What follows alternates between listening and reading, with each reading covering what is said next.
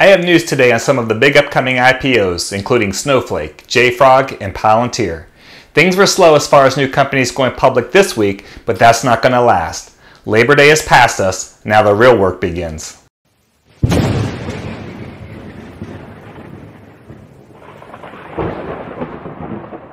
Welcome to the Healthy, Wealthy, and Wise channel, where we have evolved to talk about all the companies going public, whether it's by traditional IPO, a SPAC, or a direct listing.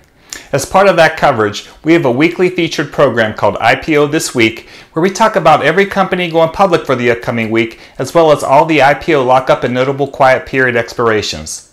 For this week's episode, because we had no traditional IPO starting to trade, and I needed something to talk about, we took a little glance into the near future and looked at some of the biggest names out there in the pipeline: Airbnb, Snowflake, and Palantir. And wow, did that episode do well, becoming the most popular video I've posted to date and bringing in well over 1,000 new subscribers in just 2 days. Whether you're new to the channel or you've been with me for a while, I just want to thank you for joining the community.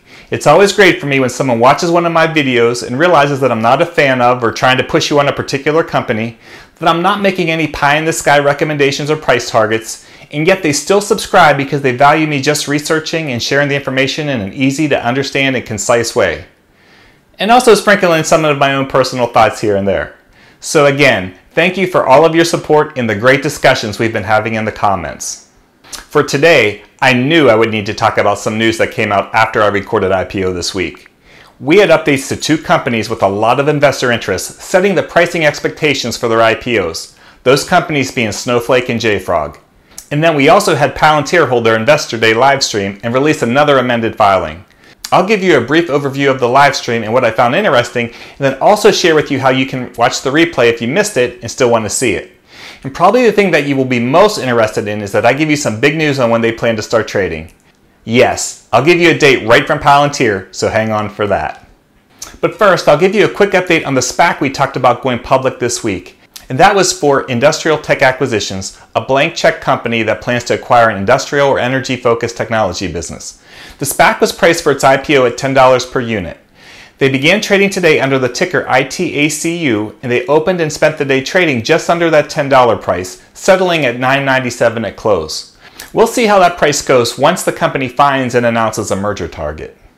Just a quick reminder that I'm not a financial advisor, and while this video is meant to be informative, it should not be seen as a recommendation for you to take any action on the companies covered. You should always do your own research or consult with your own financial advisor when making any investment decision. So on to 2 highly anticipated companies looking to IPO soon. Keep in mind I don't have exact dates, but now that they have announced terms, we're another step closer to them going public. If you have your notification bell turned on, you'll know as soon as I have that information because, well, I'll post it. Another good reason to be subscribed to the channel. So let's start with JFrog. For those of you not familiar with the company, JFrog is another one of the companies looking to go public with tech-heavy credentials. The company is one that sells software tools that help to streamline app development. JFrog was founded in 2008 with the mission to develop an integrated and full-featured system to enable software development and IT operations teams to more quickly and easily develop and deploy new software releases. In their filing, they talk about how they built the world's first universal package repository named JFrog Artifactory to fundamentally transform the way that the software release cycle is managed. They state that their package-based approach to releasing software allows releases to be continuous and software to always be current. From TheStreet.com, recent financial data was summarized as JFrog having sharp growth in top-line revenue, increasing gross profit and high but variable gross margin, nearly break-even operating loss, and increasing cash flow from operations. The company is based in Israel and incorporated in California. In their amended S1 filing released this week, JFrog plans to raise $405 million by offering 11.6 million shares at a price range of $33 to $37. At the midpoint of the proposed range, which would be $35, JFrog would command a fully diluted market value of $3.5 billion. The company plans to list on the NASDAQ under the symbol FROG. We'll talk more about the company as it gets closer to the actual IPO. The second company that has set its terms is one we've talked about in a couple of videos on the channel, and that is Snowflake. I am not going to repeat anything from those videos today, so if you've already seen them, you don't have to hear the same things over and over. But if you haven't seen them, I will link them in the description if you're looking for more information on the background of the company and some of its recent financial data. This is one of those companies that there is a lot of interest in, so as we get closer to trading, I'll post a comprehensive video on the company that will also include me sharing my own thoughts for the first time on investing in the company. So the latest from the cloud data warehousing company is that they have set the terms for their IPO. Snowflake plans to raise $2.2 billion by offering 28 million shares at a price range of $75 to $85. While price doesn't equal value, how many of you all of a sudden felt that stock might be pricier than you thought it would be? Let me know in the comments what you think about the expected price and if that affects your strategy of buying in. At the midpoint of the proposed range, Snowflake would command a fully diluted market value of $28.2 billion. At pricing, Snowflake would be the largest ever IPO of a software seller, both in terms of proceeds raised and IPO market cap. So that's the pricing. Now here's where it gets really interesting. This is from the amended S1 filing. Immediately subsequent to the closing of this offering, and subject to certain conditions of closing as described in the section titled Concurrent Private Placements, each of Salesforce Ventures LLC and Berkshire Hathaway Inc. will purchase $250 million of our Class A common stock from us in a private placement at a price per share equal to the initial public offering price. Based on an assumed initial public offering price of $80 per share, which is the midpoint of the price range set forth on the cover page of this prospectus, each of Salesforce Ventures LLC and Berkshire Hathaway Incorporated would purchase 3,125,000 shares of our Class A common stock. Jumping ahead, in addition, Berkshire Hathaway Inc. has agreed to purchase 4,042,043 shares of our Class A common stock from one of our stockholders in a secondary transaction at a price per share equal to the initial public offering price that will close immediately subsequent to the closing of this offering. So what this means is that the company plans to raise an additional $500 million in concurrent private placements to Salesforce Ventures and Berkshire Hathaway.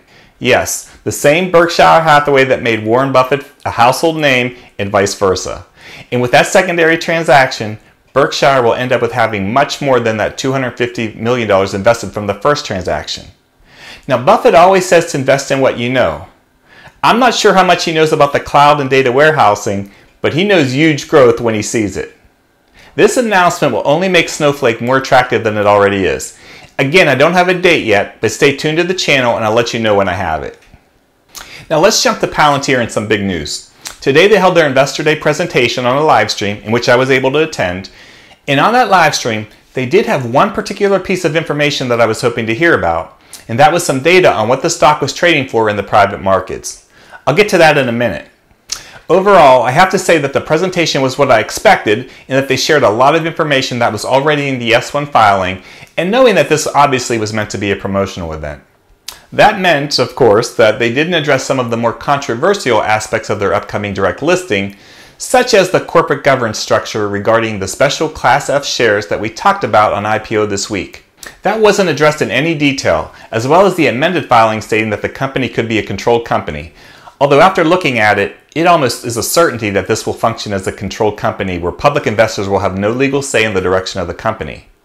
Remember, they're doing a direct listing versus a traditional IPO, and they aren't offering any new shares. They're just letting current private investors and employees with shares to be able to sell them. One thing unique with their direct listing is that they will have lockup shares, which isn't typical for companies going the direct listing route. From the CFO, only 20% of existing shares and options can be traded freely on the first day of trading. Which reminds me, I get a lot of questions on the date of the stock trading, and while most of the time I don't have anything official because these things are very fluid. But I do have something to share with you today. According to their most recently amended S1 filing, Palantir, who will trade under the ticker PLTR, has announced that it plans to start trading on September 23rd on the New York Stock Exchange. So there's some breaking news for you. If you like that, you know what to do. Back to the share lockups. For the remaining 80% of shares, they will become available on the third business day following the release of fiscal year 2020 earnings. So when this year's earnings come out, we could see some more volatility in the share price when those 80% of shares are finally able to hit the market. If you want more information on lockup expirations, check out a video I did on IPO basics and how I applied them to Albertsons Companies, the grocery company that went public this summer. I'll link it for you. As far as the live stream, the information I found most beneficial was to see how the stock had been trading amongst private investors. You can see for most of the year, the stock was trading around the $5 mark, but over the last 2 months, it's trended significantly higher, with the volume-weighted average price being $7.31 for August. No doubt due to anticipation of the company going public. On the last day of secondary trading, which was on September 1st, the average price was up to $9.17. These numbers are good to know to have a reference of what the stock might be worth, but keep in mind that there will be, almost without a doubt, a premium to that price once it trades publicly for the first time because of all the interest out there. So if you missed the live stream, why might you still want to watch it? Well, if you're still learning about the company, its products, and what they do, it will be helpful in getting a better understanding. There's also a benefit of hearing the performance numbers of the company from people as compared to just reading them from a filing. And by watching a lot of different people of the company, you get a better idea of the culture that is there. If you want to watch a replay of the event, you can see it at vimeo.com/Palantir. It's just 2 hours long, and to give you an idea of what's on it, the first 47 minutes are the numbers and information from the company's leadership. From about that 47-minute mark on, and for about the next hour, you hear from people that work for the company. And then the last 15 to 20 minutes, you'll hear from co-founder and CEO Alex Karp. So if you're on the fence and want to learn more about the company, check it out. Just remember it's a promotional event, so there's a definite rah-rah factor here. Before it starts to trade, I'll definitely share my own personal thoughts on the pros and cons for investing in the company, so stay tuned for that. Let's wrap it here for now, but don't worry, I'll have more for you soon. I hope you enjoyed the video, and if you did, please push that like button and share with your friends and on any of your social media sites and forums you're on. Anything you can do to help me grow the channel will allow me to justify putting more resources to it. And if you're new to the channel or just an occasional visitor, we'd love to have you join the community. It's totally free. You just got to press that red subscribe button. We'd love to have you on board. Thank you for watching, and until next time, have a great day.